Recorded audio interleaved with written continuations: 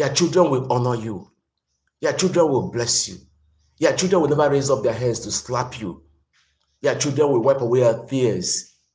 Your children will take care of you in your old age. A time will come when you will not be able to bat again. A time will come for those that have the grace to live a very old age. A time will come when you may not be able to raise up your spoon. Yes, a lot of people in the Western world, when that time comes, they push them to the old people's homes. Yes, they push them to a lot of people in the Western world, they push them to the old people's homes. Who is taking care of in the old people's homes? Are they your children, maid servants? But this time I'm praying for you, I'm prophesying for you. Your children will take care of you in your old age. In your very old age, you see gray hairs. You are seeing gray on my hair. This is natural hair.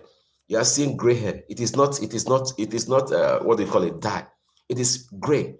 Maybe next 1 year or 2 years, the whole of my hair will turn into white. It will turn to gray. It is wisdom of God. It's the grace of God.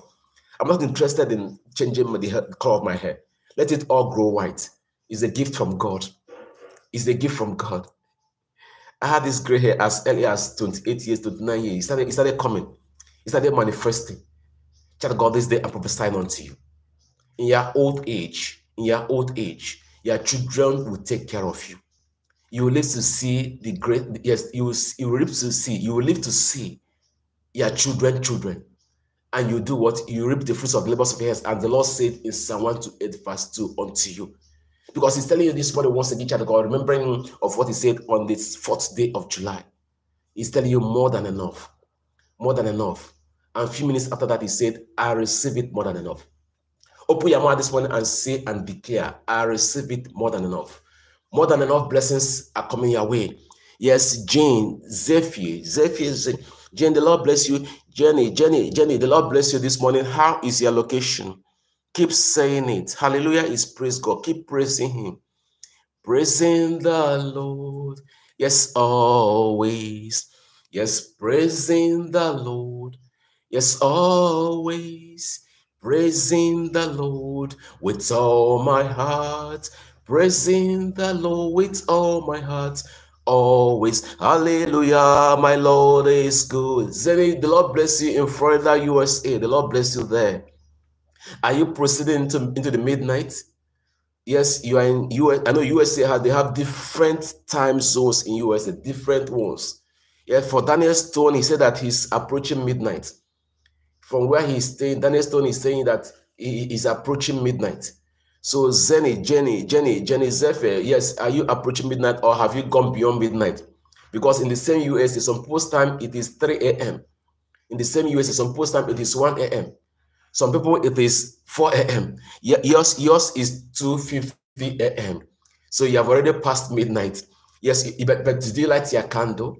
Did you put your candle on in the midnight hours? You are still there. Did you put your candle on?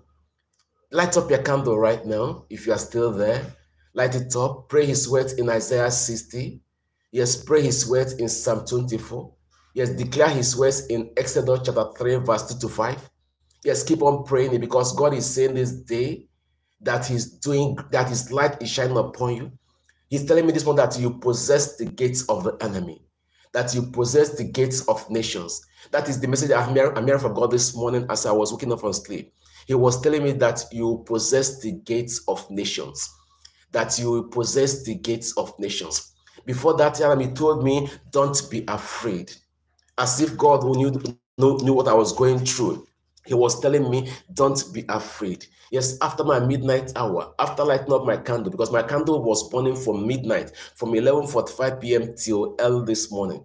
But after my midnight prayer, he was telling me by 1:08 a.m., he said, don't be afraid, child of God. He said, I should tell you, don't be afraid.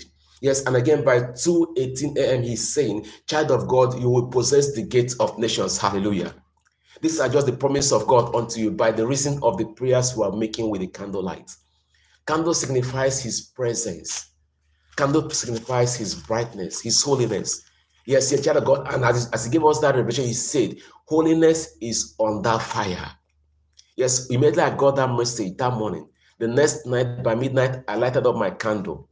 Yes, I lighted it up on Monday night. And when I went to bed, he told me, holiness is on that fire. Child of God, holiness